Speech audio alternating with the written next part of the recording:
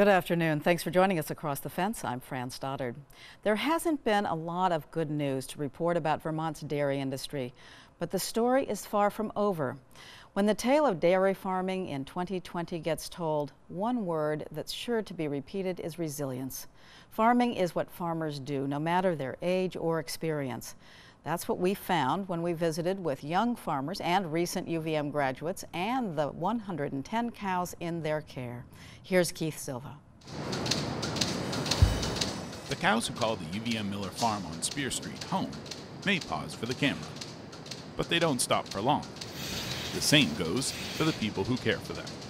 We are out milking the cows twice a day, keeping them fed.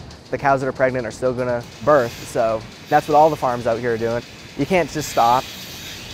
Except in this story, stopping is exactly what happened. The University of Vermont is asking all of its students to leave town, even those who live off campus. While students can leave town, cows can't.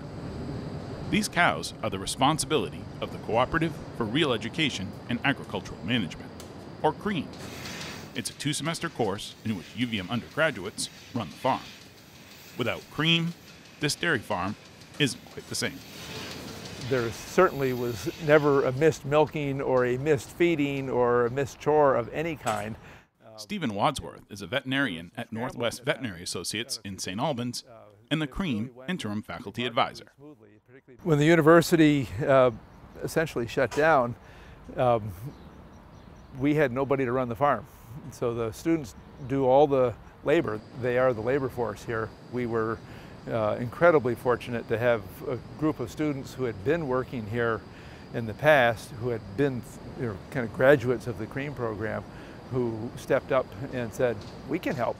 They didn't need any training, they already knew what needed to be done, and though they're being compensated, they were in effect volunteers. They volunteered to spend this last semester and into this through the summer. So it's actually been a very smooth transition. CREAM is a program at UVM's College of Agriculture and Life Sciences. In a normal year, CREAM employs 17 students. The work of 17 is now being done by less than half that, but the passion for the farm and the cows has more than doubled. My name's Andy Jalbert. I'm from Portland, Maine, and I'm UVM 2020 grad from the Animal Science program. I'll be in veterinary school in the fall if that meets. If not, I'll be doing that online, which is, that'll come when it'll come, but I just got to keep myself busy, keep working, and I like working with dairy animals, so I can do that here, so that's pretty fun. I am Claudia Sachs. I'm from Macungie, Pennsylvania. I graduated this past May, and I'm working on the farm for the summer. I had a couple interviews at home actually to work for this various nature centers over the summer doing environmental education, but as soon as I found out that, we would be needing help here, immediately I, kind of wrote letters to those employers saying, I'm sorry, but I need to work at this farm over the summer. Jalbert and Sachs, both CREAM graduates, are part of a team of 7 running the farm this summer. They're being paid slightly above Vermont's minimum wage. They're helped out by the farm's manager, Matt Bodette, and Dr. Wadsworth. Other than that, it's all their call. Working here for the summer doesn't seem like a sacrifice for these two. It feels more akin to what family does for family. When this all shut down, you can see that so many students came and asked Matt if he needed a hand, or just making sure that everyone was doing all right. So it is kind of like almost a little family of people, I guess. People don't really leave ever. I think you're always in the loop. I'm always getting texts from people I know who graduated a few years ago asking about how a certain cow, or making sure like everything's going all right.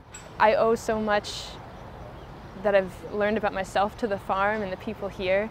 I've learned, kindness and love from Dr. Wadsworth and Matt and Scott and all the advisors that we've had.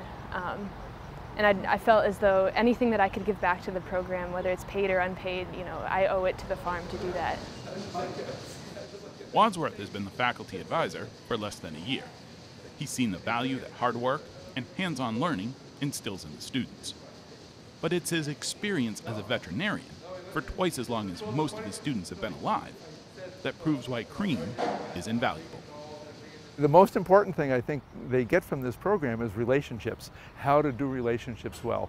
And there's not a job in this world that isn't predicated on good relationships. And particularly in veterinary medicine, when I'm working with dairy farmers who right now particularly are under enormous stress, if you don't have their trust and you don't interact with them with integrity and honesty and openness, and I really emphasize that in this program, that we're not just building young veterinarians, we're building young, solid people.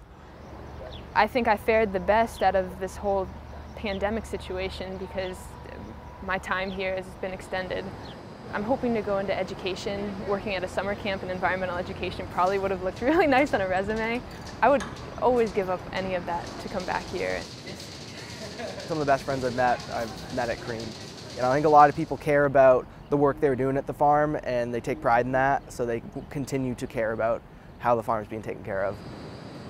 The work of farmers doesn't stop for bad weather, a slow economy, or a global pandemic. The same goes for the Cream program. No matter if they're students or recent graduates, Cream always rises to the top. In Burlington, I'm Keith Silva with Across the Fence.